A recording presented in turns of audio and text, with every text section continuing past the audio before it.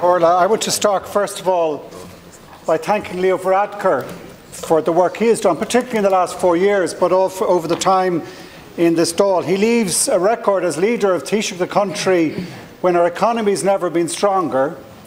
And I think history will judge that the way, Leo, your timing in how you manage Brexit with the British government, knowing when there was the time for a deal and what that deal would be, will stand the real recognition. And similarly, that critical moment early in 2020, when fear about COVID was so strong in the land, your words to reassure people at that time showed real leadership, and that record will travel with you whatever you do next. I'm absolutely convinced, as the Taoiseach says, you continue to have a role in public life. What you said this morning, I just heard, which was true, about leading a coalition of equals is very important. Because that ability to know it's not just about the numbers, it is about the ideas, it's about being open to persuasion, it's about being able to compromise and work collectively is hugely important. There's another person I've seen over the 20 years more I've been here is Simon Coveney. We started together, well, you were there before me, but on the Joint Oireachtas Committee on climate, energy, thinking about technology, how we improve the lives of our people by thinking long term. And similarly, I remember that very difficult period during the financial crash when really it couldn't have got harder. I remember keeping in touch with Simon where there was connection between opposition and government. It was the public interest you were thinking of, not just your party's interests. And I remember, Brendan Howland will recall this, Mary Lou, you will too. During that Brexit period, how often did we go into Ivy House? Almost monthly, where Simon wanted an absolute open, transparent basis, not just us, but also trade unions, NGOs, academics, business community. He was an open book in operating a partnership model of government. We do social partnership in this country to share what was happening, to listen to what the best thinking might be. That partnership approach is the one that works, the one that delivers for our country. And this government is committed to it for the remaining 10 months that we have been given the mandate under the Constitution to do. And I hear others saying, oh no, we have to have election now. I fundamentally disagree, because there's work to be done that we can deliver. Darragh O'Brien has turned things around in housing where the numbers there do not lie. There has been a dramatic increase, and that can continue and will continue. Similarly, I would argue, Stephen Donnelly, any honest assessment of the outcomes for delivery to improving the health qualities of our people would show again a record of improvement that we need to continue laser focus, because that's what's important for our people. And similarly, as the Taoiseach says, we are starting to turn and show real leadership in climate as a people. We are good at this. We're starting to see the emissions last year in power generation. What did they fall? Was it 17%? And we're only warming up. And there's immediate tasks warming up the Irish people in delivering a solar revolution, delivering retrofitting, delivering public transport.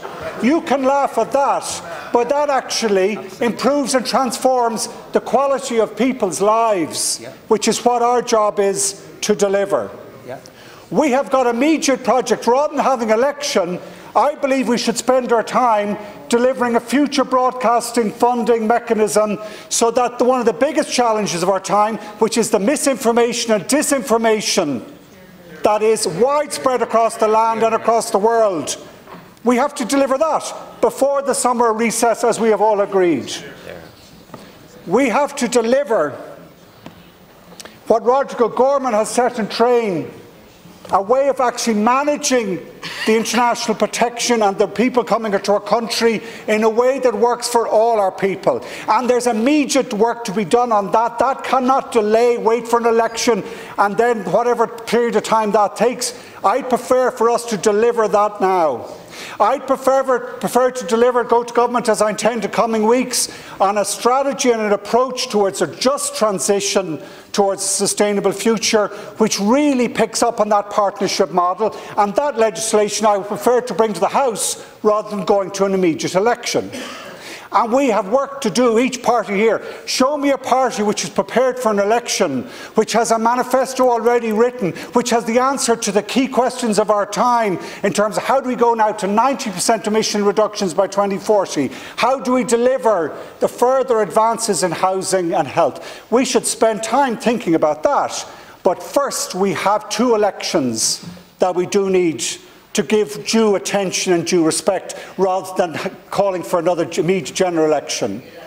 We have a Europe. Well, that's a question, Michael. That would be up to the people. And the people have a choice there. The people in that European election, and this is a big, historical, important European election, where in one hand you have people putting themselves forward, Europe is full. Climate action can wait. I wouldn't touch those vaccines. We don't need to restore nature. Well, I don't agree with that vision of the future, and I think it's important that that decision of the Irish people and people across Europe is the focus of our attention in the next 10 weeks. Just as importantly, probably even more importantly, is us giving attention to the local elections. In our constitution, we all talk about Bunnock the Hare in our constitution system.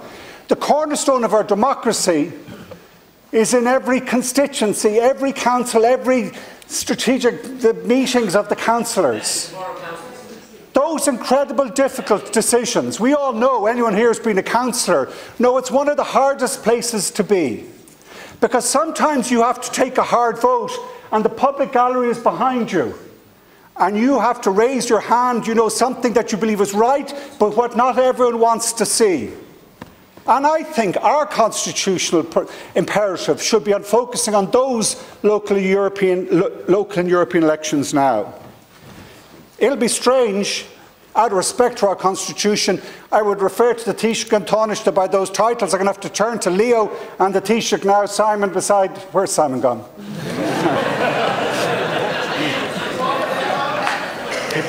I think he's very well placed.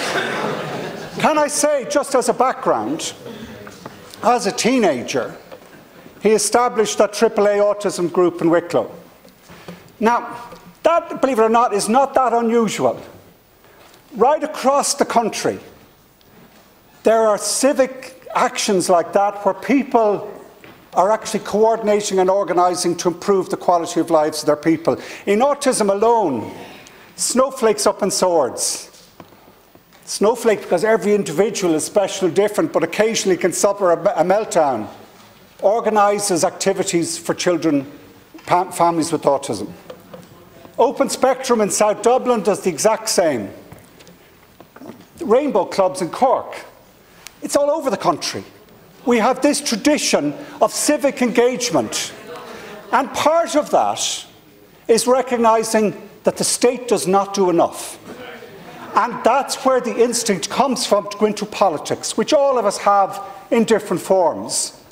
And all this assembly is, all this House is that ordinary Irish people who have been given the mandate to try and decide how do we allocate resources. That's what we're deciding here today, to elect a Taoiseach to represent all of us, and through us, all the people.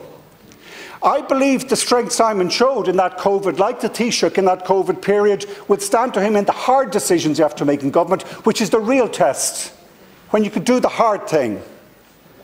I also think in this recent last 4 years, working within our cabinet, that he has that sense that this future has to be green, because we've turned around the apprenticeship scheme, recognising the future for young people in this country is through this green just transition.